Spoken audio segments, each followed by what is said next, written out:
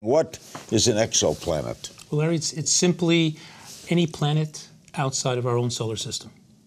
Why do they call them exoplanets? Well, exo is Greek for outside, so it's with reference to our own solar system. How are we finding them? Well, I'll take that here. So there are a couple major techniques. I'll show you one. And it just happens to be in my pocket. Imagine this to be a star, and it's incredibly simple. Here's a planet.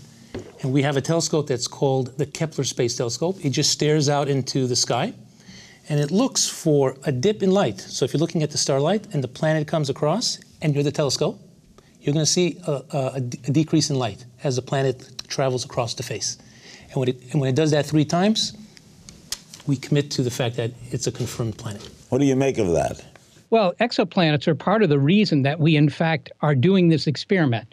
You know, when I was a kid, just before the Crimean War broke out, I would go to the Hayden Planetarium in New York, and they would tell you, you know, there probably aren't any other planets around other stars. Well, that's not true. Now we know most stars have planets. The number of planets, even in our own galaxy, is probably tens of billions that are like the Earth. So given that, it would be really astounding if this were the only world where anything interesting is happening. Watch new episodes of Larry King Now, Monday, Wednesday, and Friday on demand on Aura TV and Hulu.